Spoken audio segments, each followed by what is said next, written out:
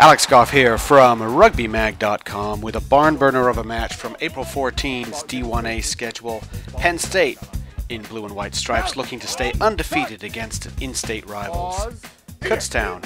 We're happy to have referee Jim Rogers mic'd up for this game, and you'll hear him give a few warnings, such as coming up right here against Penn State's Connor Mariani for not rolling away after he's tackled a player. Now it's a tackle. Release 13. Get it. 13. Kill the ball. KU's Andrew Stinson is going to set up this long-range kick, but it drifts a little bit wide, still 0-0. Penn State gets things going in the 13th minute. Fly half Blaze Fury. Great name for a guy who can sidestep like that. And he gets caught, but another penalty. Quick tap, send it out, and no problem for Sam Lapai, and Penn State leads 5-3. Tries come thick and fast after that. Another tap move from Penn State, and while KU's tackling is there for the first time, flanker Kevin Kimball is just too strong out wide.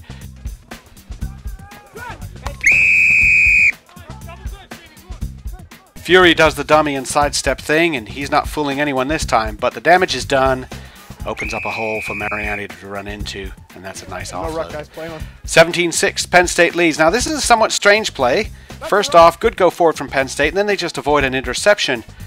But that player coming through for KU looks like flanker Matt Frederick is onside and picks up the loose pass.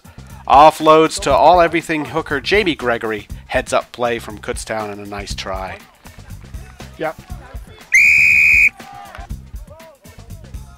More turning of the tables, ball out by Penn State, but Kutztown is there to nab the interception. Robert Stortz goes in, still a lot of work to do, but he is going to go all the way. KU up 18-17 with the conversion. Good 6. Second half now, and Fury still working the dummy to the left. Release! But Lapai's in there to pick and dive. It's good enough, 24-18 Penn State. KU comes back, working the weak side off the scrum. A little bit of refereeing from everyone here. That is the ruck, guys.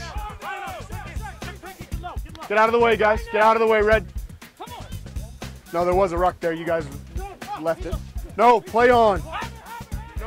And that'll be Jamie Gregory coming in tight for his second. And KU are within 1. Penn State right back at it. That's the try line.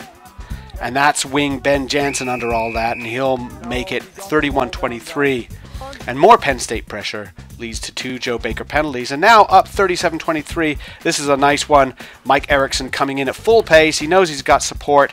He's caught by Gareth Lawrence, but he pops it up to Lapai, who scores his third with a little bit of panache.